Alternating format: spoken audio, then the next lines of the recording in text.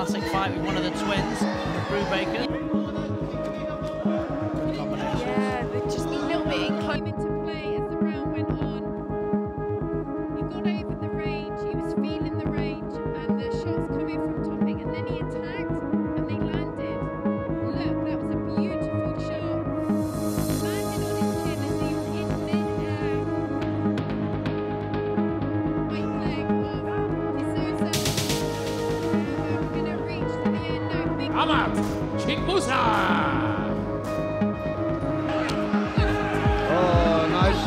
Body hand again to the body. Weaker calls him in. Oh! He is down! There he goes. Impressive with their shots from both boxers. Yeah. Finishing sequence there was a left hook. Is somebody actually just... Speed has been the order of the day, hasn't it? From by both boxers.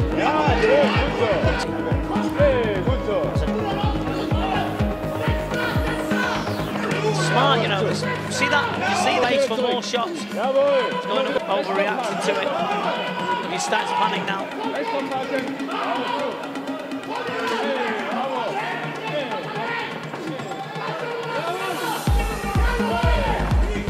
Oh, this kid. Yeah, it was a knee that did it. It was his left knee, but I believe. Nicholas at the Matten out the blue corner. Combination overreaching the right from Durazi. Just calm, looking for his shots to land. Beautiful left head kick. Here's a replay of that. And beautiful shot, right hand to the body, dropped his guard, and then whipped that.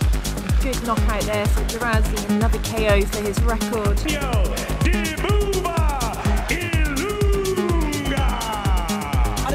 Fight. You know, he got in there and got it done. And it was very effective. I mean, you see him working on counter punches here. That straight right was beautiful. These short shots. He's taking shots, but he's giving shots. And I think the leg kicks, the body stuff, that was really good work. And one thing I noticed about Lunga, for a technical fighter, he's aggressive, and that's rare. Yeah, he moves forward. He keeps the game going. That's what you need. That's what people are looking for. That's what the fans like, and that's what glory's about. Some people call it a leg kick, but in Holland and Thailand and many parts of Asia, it's called just a low kick.